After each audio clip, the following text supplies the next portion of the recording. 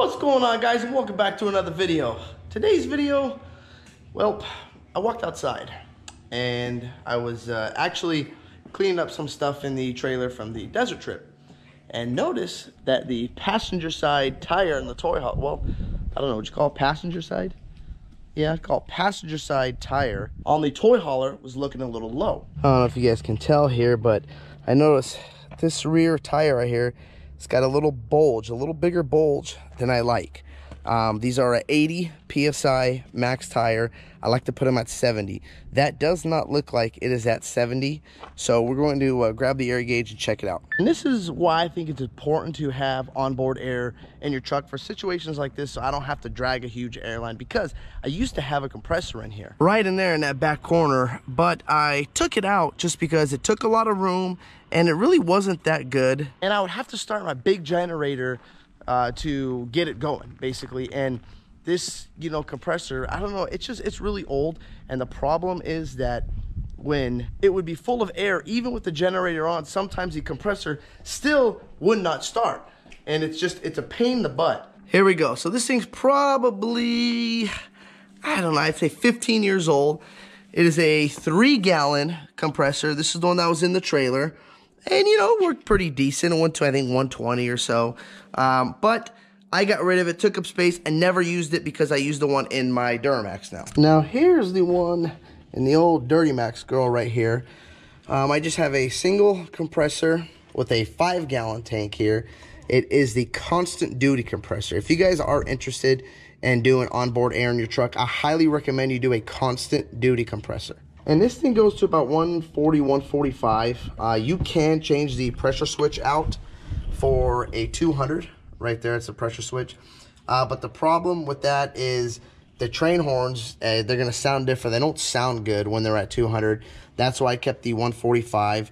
And if you guys are going to use your truck for a lot of air, which I don't use that much, I mainly have it just when we go out to the desert to fill up the Can-Am if the tires are low, or if we got to dump some air out of the Dirty Max tires, air down if we're stuck, and it fills, these tires right up. Now, why I think it's important to get the constant duty compressor, number one, constant duty. So this thing can constantly work to make it, simple for you guys. It's like a marathon runner. Compared to like the other compressor, the Viair compressors, a lot of them can run, but they can't run for a long period of time. They will shut off when they get hot. The constant duty compressor, on the other hand, will run and run and run a lot longer than the other one. Now, if you guys need onboard air and depend on onboard air a lot, like if I was running air tools and stuff like that, and I've run air tools off this before, it does work, but if you guys want more air, the best tank that I've seen so far, and I might consider getting it, I'm not sure, just because when I go to the desert, this is my only option for air tank, but I might consider the Air Zenith. I don't know if you guys heard of that thing, but that Air Zenith, I believe Air Zenith OB2 or something like that, is a badass tank. It's about 2 of my tanks combined into one Air Zenith. So, because if I need more air and this is not enough, I would go get that Air Zenith tank instead of a Viair tank. My Viair tank right now that I have, I think it pulls about 1.50 CFM. It's not a fast filling. It doesn't fill it very, very fast. It fills it more of, like I said, it's a slower running tank, but it'll run a lot longer. I don't really need that much air. It's just for the toys. And you know what? I've never filled a trailer tire with it. So, let's go see. First, let's check the pressure, because I'm sure it's low. And let's see how good it's going to fill that trailer tire, because all I've really ever used it for is the Can-Am, the Razor, the little toy, stuff like this. I have not yet used it on a big 80 PSI tire. I have used it on the Dirty Max tire before, but I think it was only, about 15 pounds low. So it didn't really take that long to get up to that 15-pound mark. But first things first, let's start up the Dirty Max, head over to the trailer, and make sure it is low, because to me, I'm pretty dang sure it's low. If you guys are wondering, the switch is right there for the tank. When you flip that, sometimes I just leave it on, turn it off, doesn't really matter. There's no air leaks, as long as you Teflon everything up good, make sure there's no air leaks, it should not turn on at all. But my truck, because it sits, for a while, especially during the summertime, because desert season's over, I turn the switch off, and just for the hell of it, because I don't really use it. In the summertime, it's really pretty much just river, and I don't go that much to the river.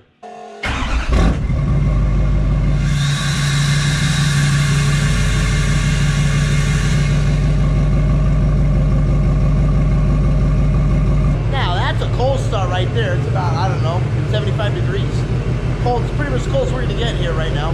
Now, obviously, if I can do any, heavy cutting in the garage, with air, I'm not going to use the truck. I'm going to use my 60-gallon tank right here. This thing, I believe, only goes to 150 also, 155 right here. But, look at the size of the tank on this thing.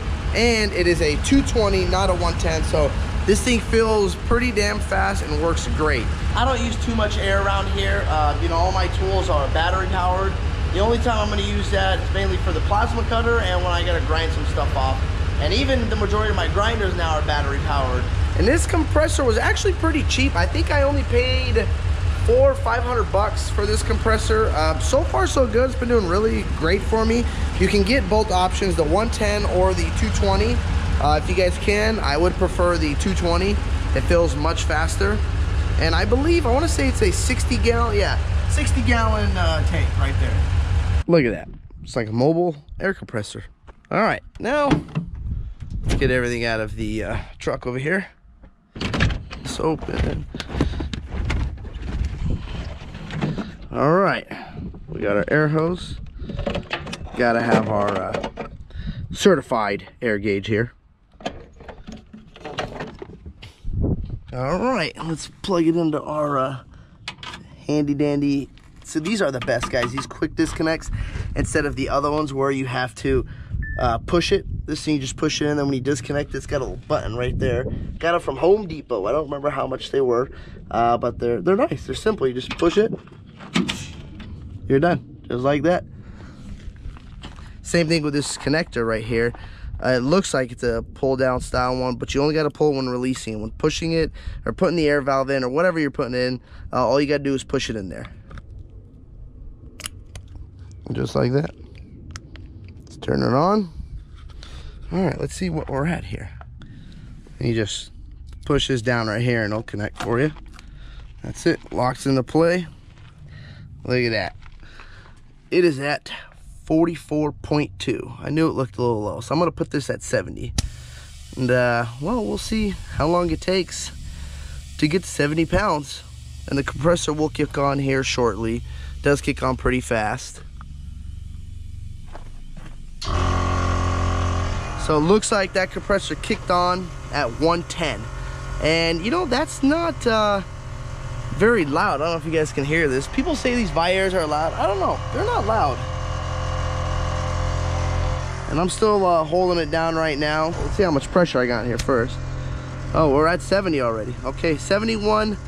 I like to put them at 70, so we're a little too much pressure.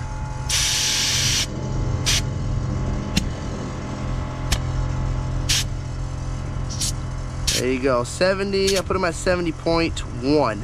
Well, that filled it pretty quick, guys. Went from 40 to 70 and not too bad. It did drop down. It's already at 100. So this thing, for this little compressor, it fills pretty quick and works pretty damn good. Now let's check the other tire and see what we're at. All right, that one was at 62. Let's check this one. This is why I love these onboard airs, so much. Instead of me having to, drag a compressor out of the garage or extension or whatever, that's it. Back the truck up. Got your onboard air. We're at 64. What are we at? 64.3. I hear air come out of here. Hold on, it's not in right. All right, this tire is at 64. So let's put her at 70 here. 66. Just like that, guys. It's that easy. Well, that's it. We're all done. This, like I said, it's still the pull down. Very easy. And under here, you just push this button right here and it releases it, and then push it one more, and then you get the final release. And we're done. Put all my handy dandy tools back here. And if you guys are wondering where I got this gauge from, I did get this gauge from Amazon. Why I like it, it's a digital gauge. I don't like those, other cheap ones that sometimes don't work or work and they don't give you an accurate reading. Comes with a nice nylon hose, so you don't have to worry about a rubber hose, cracking or coming apart. And I got one in my truck I keep, and I got one in the trailer I keep, and I keep one also in the garage. And I've had some of you guys ask me, Eddie, where did you get this mat? This mat I actually just got from GM. Nothing fancy, nothing special, just ordered it from the dealer. I think it was, I don't know, 100 bucks. I don't remember. I got this like 3 years ago. 90 bucks, maybe, something like that. But yeah, you can just call the dealer, tell them what you got, and they'll send one to you. So there you have it, guys. That's why, to me, it's important to have onboard air just for little situations like that. Just it's easier, it's convenient, you know, you start the truck up and you take it where you want, and it works good. And if there's anybody out there that has tried that Zenith tank, or that has that Zenith tank, let me know how it is, because I might be interested in purchasing one for the Duramax if I use the onboard air enough. Like I said, I don't use the onboard air enough to need that much air constantly. Again, just because, you know, it's just for the desert. The Can-Am doesn't really leak any air. Other than that, I just check the tire pressure and maybe it'll be a pound low, and that's about it. You know, I have really no need for a bunch of air pressure. That's all I got for you guys today. If you like this video, hit that thumbs up button and don't forget to click subscribe. Peace.